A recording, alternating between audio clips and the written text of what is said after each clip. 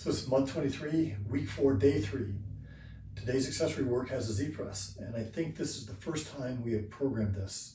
So check out the video, see how the kids are sitting up nice and tall while pressing.